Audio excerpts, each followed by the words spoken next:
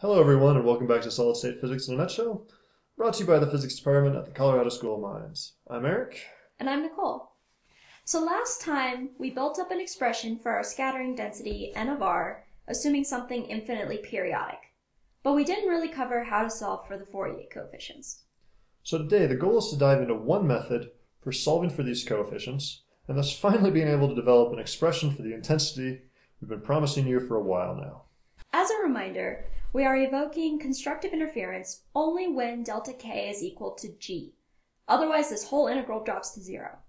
When that condition is satisfied, you get an expression that looks like so, where the intensity at a particular HKL is proportional to the absolute value of the Fourier coefficient at that same HKL. So to get to intensity, we first have to solve for our Fourier coefficients.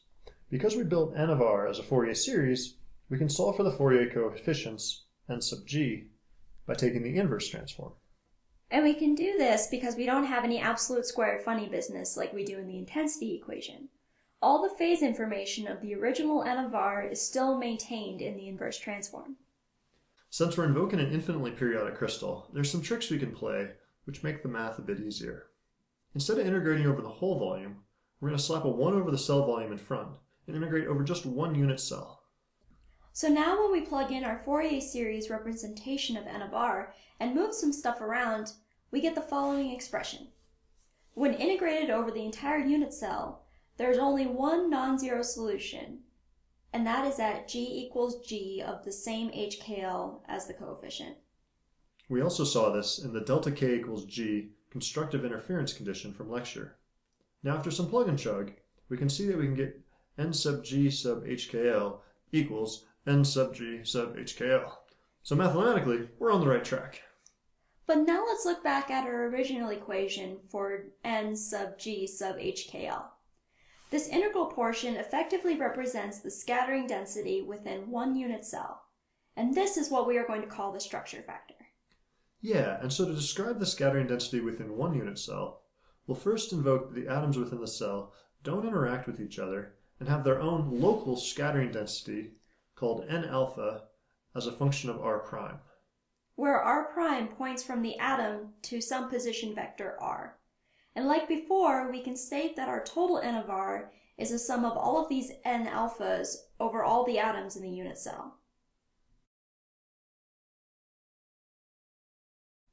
Let's first rewrite the structure factor equation. Now, let's put our new n of r back into this equation and effectively multiply by 1. Why would we want to do that? I know it's not inherently obvious, but what it allows us to do is separate the terms in the structure factor equation into two general categories.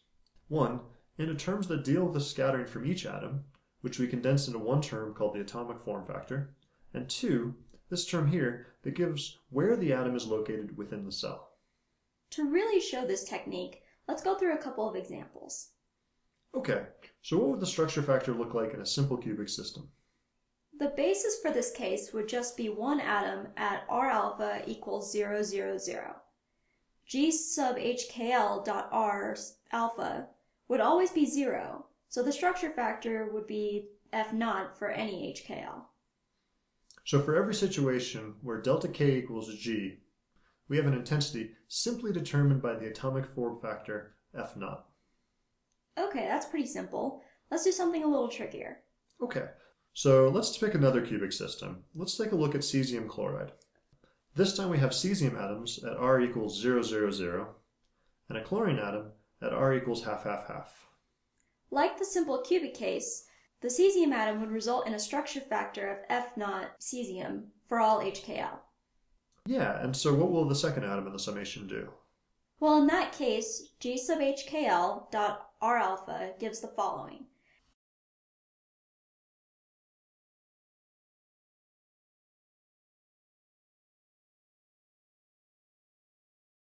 And from Euler, we know e to the minus I times pi times some odd integer equals minus 1, while e to the minus I times pi times some even integer equals 1.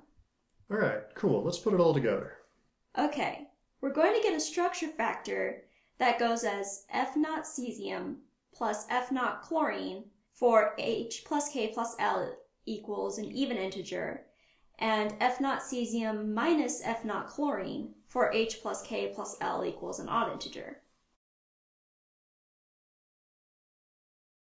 In the case where all the atoms are the same, we should see systematic absences in our reciprocal lattice as shown in this G3 equals half slice of a BCC cell. So thus, based on a given structure and basis, we can predict the spacing and the relative magnitudes of the diffraction intensity. Sounds pretty awesome. Hold on. If I know where my atoms are in the first place, why am I bothering with a diffractometer? Alright, I see you're paying attention. In practice, you don't know where your atoms are. Instead, you take a guess at what the structure is, then use the structure factor to calculate the intensity pattern, compare that to experimental data, and then tweak your guesses until they finally match. Okay, that makes sense.